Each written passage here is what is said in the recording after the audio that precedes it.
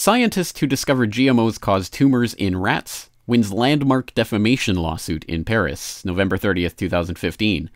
Was French professor Gilles-Eric Seralini correct when he discovered that scientific feeding experiments past 90 days with GMO foods in rats can cause serious health problems, including tumors? The answer to that question has been debated ever since the initial publication of his study, culminating in a republication of the study in another peer-reviewed journal that wasn't nearly as well covered as the initial retraction was by the mainstream media. Now, Professor Seralini is in the news again, this time for winning a major court victory in a libel trial that represents the second court victory for Seralini and his team in less than a month. Pay close attention to what you are about to see. These images will be seen around the world. These rats have been fed with transgenic corn during their entire life cycle. The tumors they suffer from are enormous. The study that revealed the effect of the GMOs on the health of these rats has just been completed. It benefited from exceptional financial and technical means.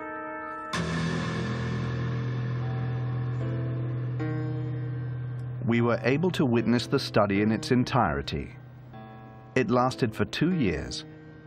Following years of doubt and controversies, will we finally know the truth about GMOs? Would we then be faced with a health crisis of global proportions?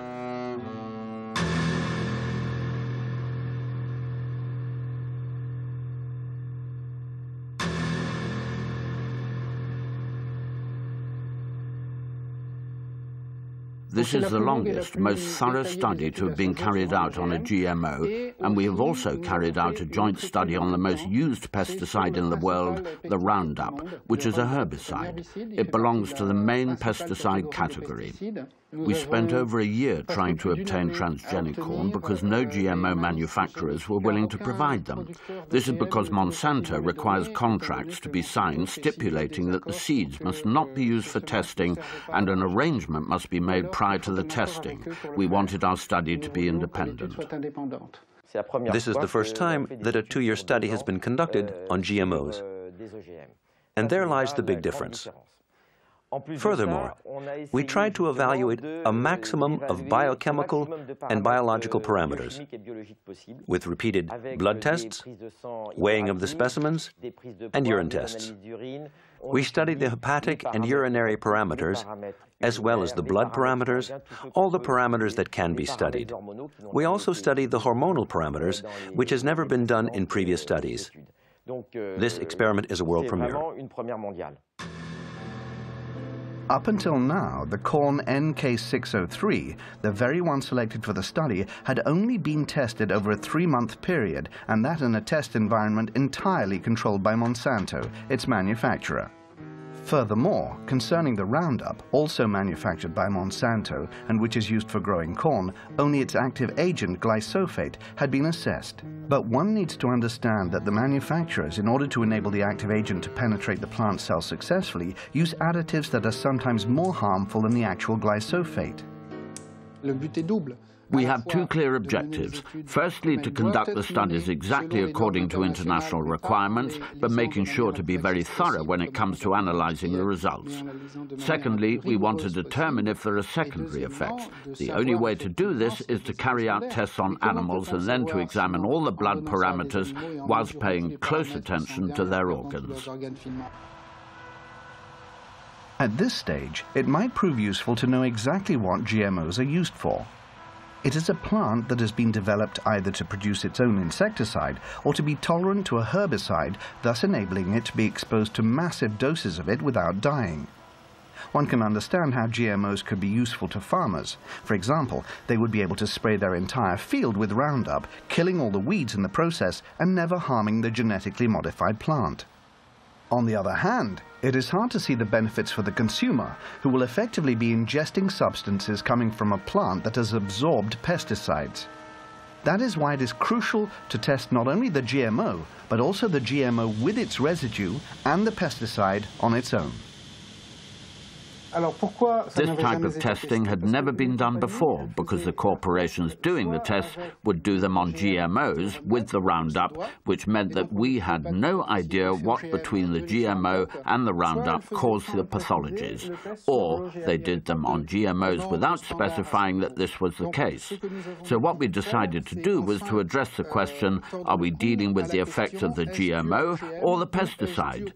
During the last 10 years of testing, the national commissions did not envisage a pesticide effect. Therefore, Europe does not even demand that chronicle toxicity tests be systematically carried out on animals, and when they are required, it is the manufacturers who decide the protocol to be used. For example, the Amflora potato was only tested on a group of 30 rats, 10 of which were being fed the GMO. The Monsanto corn was tested on 400 rats. 80 of them were fed the transgenic plant, but only 40 of them were then subjected to blood tests. Either way, none of these studies lasted longer than 90 days. What is represented by this figure is that certain groups of rats, male and female, have ingested GMO corn.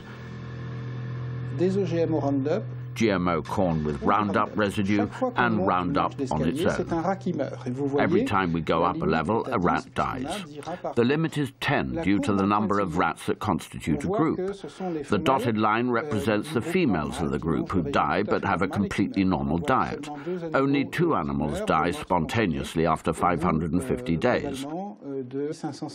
On the other hand, every female that has been fed on the GMO with Roundup or Roundup diet has died more frequently than the other rats.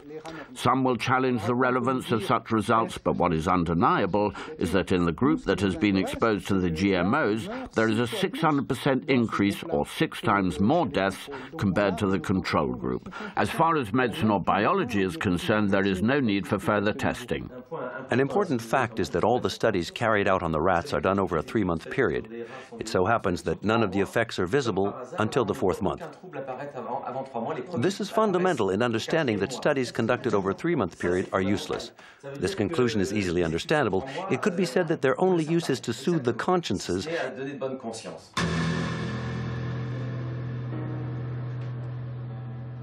Every rat out of the 200 that were tested was dissected by Professor Seralini's team.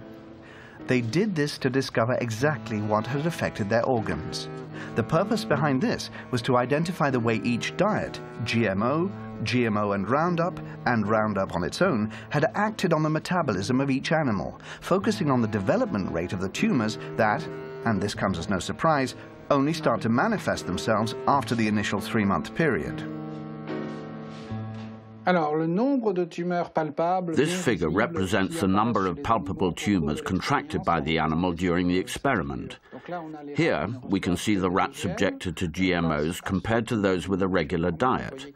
As you can see, very few males have contracted tumors. This is due to them being more resistant to the testing process. What these figures show are the large tumors. Each step up represents a large tumor, which can measure 17 millimeters by 17 millimeters. For a rat, these measurements are colossal. It would equate to a tumor of this size if seen on a human being. It is enormous.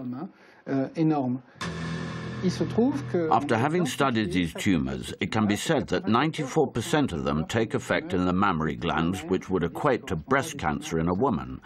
We are faced with renal tumors for the males, but not only, some males also suffer from mammary tumors. This points towards a hormonal effect that isn't affected by the dosage. 60% of breast cancer cases are caused by hormonal deficiencies. Professor Seralini's study holds one last surprise for us, and this is a major one. Up until now, one could have thought that the main cause of death for the tested rats was coming from the pesticide added to the corn. But what the study highlighted, and this for the first time ever, is the fact that the transgenesis itself could have killed the rats. What this means is that just by interfering with the genome of the plant in order to modify it, we are faced with repercussions that no one could have anticipated. This is enough to make us reconsider all the scientific precepts that led to the creation of GMOs. Roundup had never been tested separately. Whilst conducting cellular studies, we saw that the cells of the liver, embryos, kidneys, placenta, and the umbilical cord died much faster, and so we could deduce that there was a toxic effect on the organism.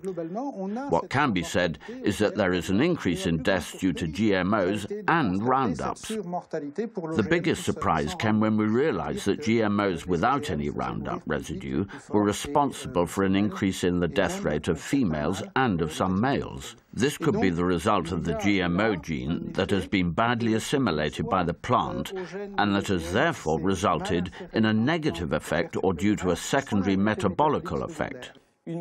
What that means is that we are dealing with a GMO in particular.